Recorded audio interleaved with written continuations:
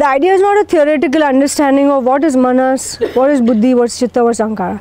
We know that manas is that part in our mind which is doubting, which pulls us outwards into the world. It's related to the senses.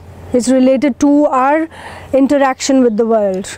Buddhi is that inner voice of wisdom in you, which actually always knows instantly what is right and what's wrong.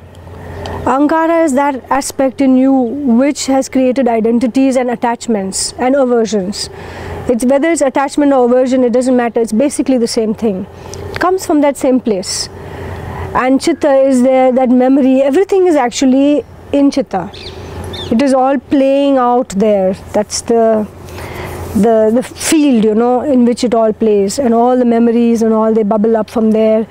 The fears come from there, the doubts, the fears, the emotions, the desires, they're all stored. So when we keep seeing in our daily life, become aware and see how they are correlating, how they're relating to each other.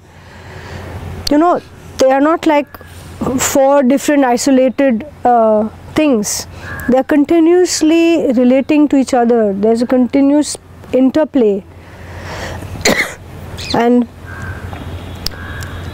with these dialogues, you will learn to observe, oh, where did this voice come from?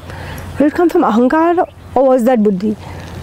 Did this come from manas, or was that buddhi? Learning to distinguish between the two is also a very important part of the practice.